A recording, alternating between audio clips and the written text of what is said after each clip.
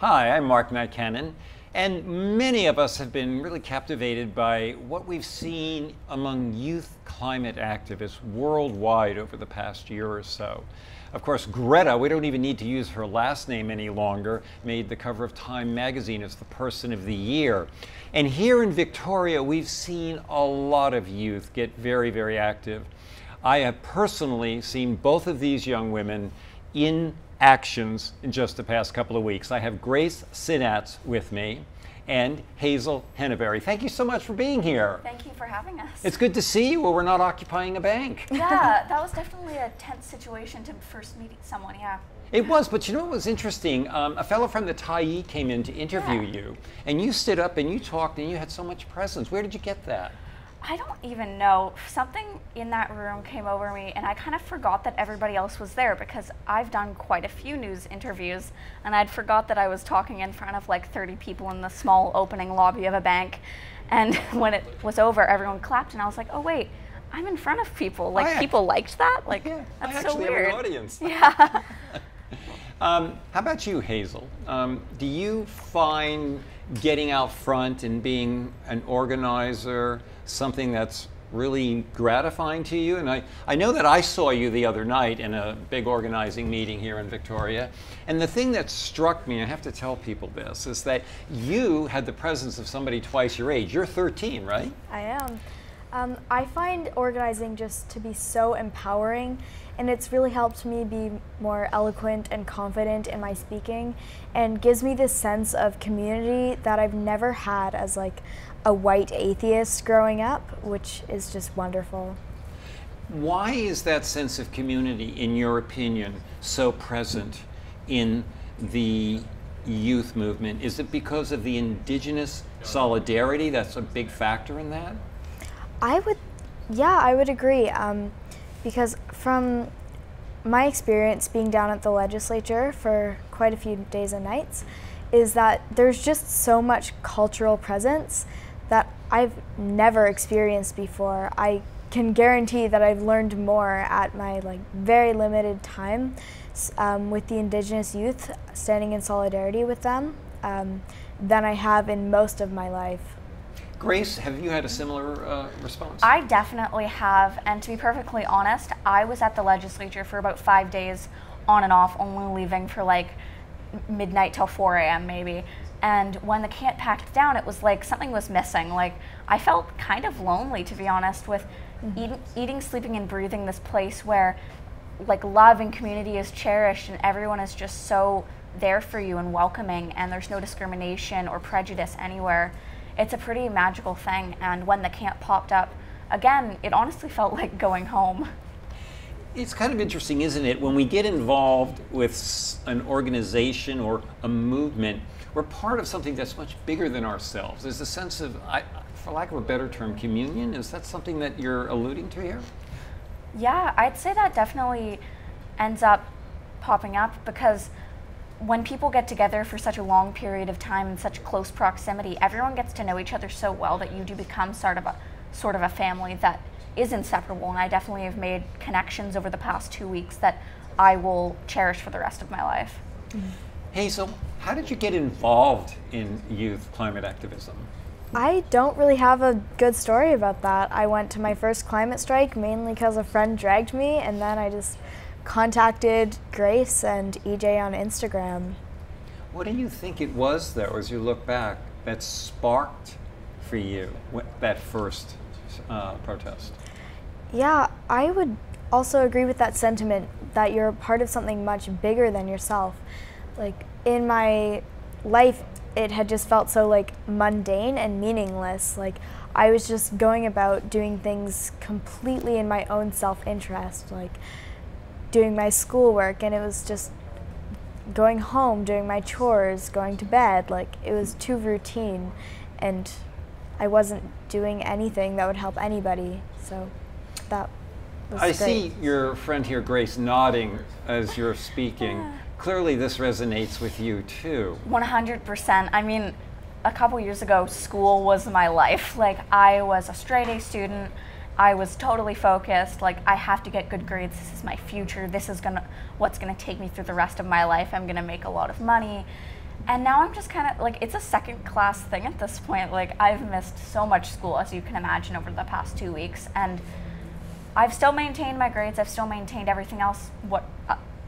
And I feel like now that this is so much different. Like, this is more, I feel like I'm doing more, and I feel like I'll have a better future doing this. And I feel like I'm going to make more connections and end up having a better future with this instead of school. And obviously, education is a priority, but I feel like you can educate yourself in ways other than school. Well, I think that's a really good point. Now, what do your immediate contemporaries in the classroom there, what do they say to you, Hazel? Honestly, my friends are all just jealous that I'm doing these amazing things and feel so at home and have this sense of belonging that none of them have felt. They're all equally passionate about climate justice and Indigenous solidarity, but they just don't have the opportunities because their parents are creating these barriers and leading them to believe that it's unsafe to participate in advocating for their own futures. That's really interesting. That's a very interesting point because obviously your parents are supportive of what you're doing. Yeah. Have they been explicit about that? My parents have kind of been in between because they're very open to me going where I feel safe and comfortable, but they don't want to put me in a position that could eventually like jeopardize my future, like getting arrested, which is not one thing that I'm too focused on right now, just because I know that it might have further implications that I don't know yet. But otherwise, my parents have been pretty supportive. They're always willing to drive me wherever I need to be, and they're letting me stay at the legislature for all hours of the night if it's what I want to do. Well, they're providing a lot of support doing that. How about you, Hazel? Yeah, I've had a similar experience, though I think it can get frustrating for them when I prioritize my activism and solidarity so highly, because they want me to prioritize my school and my education and my family, but I just can't, knowing now that there's so much more out there. You can't go back. Do you, either one of you, ever feel that you're missing out on something among your colleagues in the classroom and so forth? Oh, absolutely. I've definitely had a problem with not being able to say no, especially when I just got started involved in the movement, because I really wanted to be as involved as possible, and I thought that meant never saying no to anything. So for the first couple months, I was so overwhelmed and so busy because I thought I had to be on every Zoom call, every Slack channel, every committee, everything, where I realized that if you just take a step back and focus on what you really want to do, you can have a much more meaningful impact on the groups you're a part of. It's interesting because now you're nodding. Did the same thing happen to you?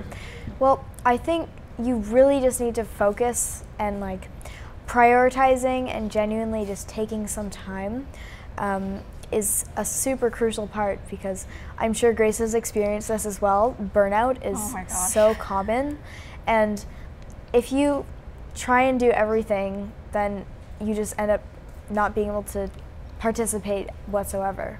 What about self-care? Because one of the things I've noticed, I've been doing activism for decades, and people need to take care of themselves. They need to know what they need to do to restore their energy and so forth. So what do you guys do for self-care? I'd have to say one of two things.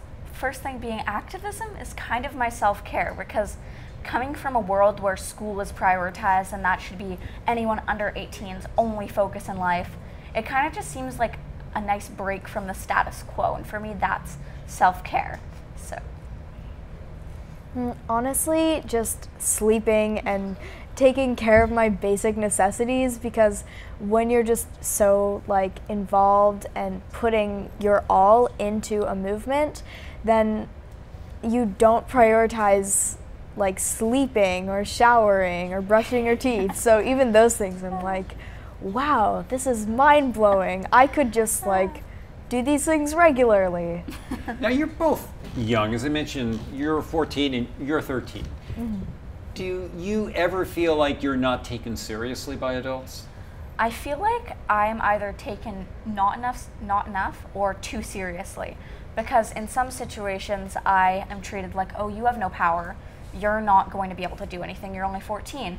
And then in some situations, I'm treated like I should be able to do everything a 36-year-old does. And to be fair, I have been doing quite a lot, but in some situations that's not exactly appropriate to think that like a 14-year-old can do all those responsibilities.